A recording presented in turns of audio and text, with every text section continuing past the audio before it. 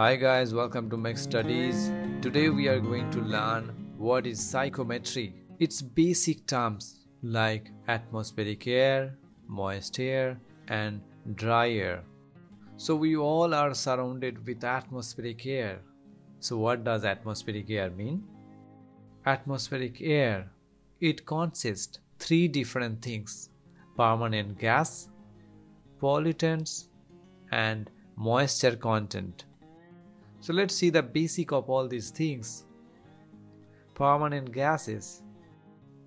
Look at this diagram to understand the permanent gases.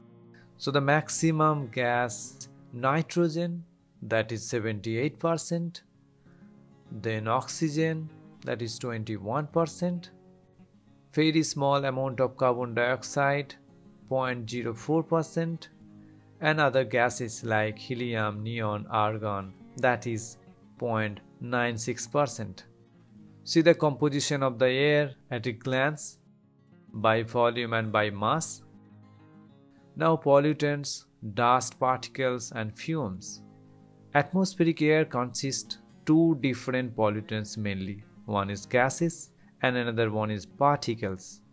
There are different gases may present in the air, that is carbon monoxide, sulfur dioxide, nitrogen dioxide, carbon dioxide, air toxics, volatile organic compounds, ozone, and different particles like lead, PM10, PM2.5, black carbon.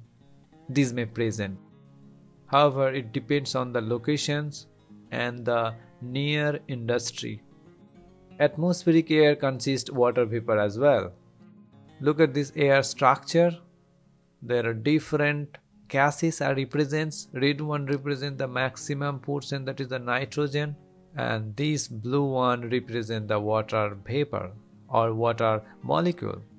Now the quantity of the water vapor depends on the location, air pressure and air temperature, and we will learn all the details later on.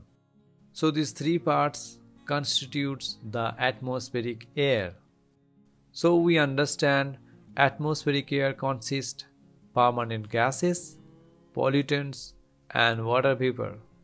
Now if we remove pollutants by some means like filters, then the atmospheric air will have only permanent gases and water vapor. Since the atmospheric air consists water vapor, this air is called moist air. So moist air means atmospheric air will have permanent gases and water vapor. Water vapor also acts like gases. It obeys all the gas rules. Now we will study this permanent gas and water vapor or the moist air, and this is called psychrometry.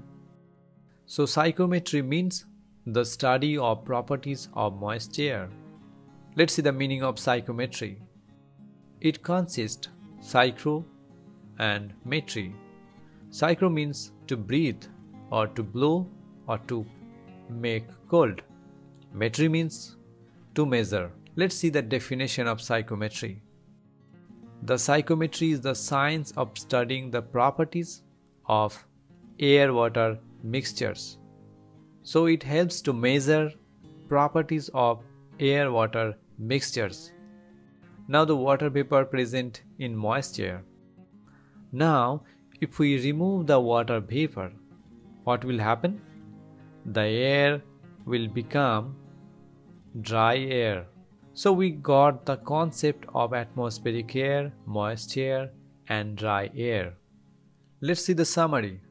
Atmospheric air means permanent gases plus pollutants plus water vapor. Moist air means permanent gases plus water vapor.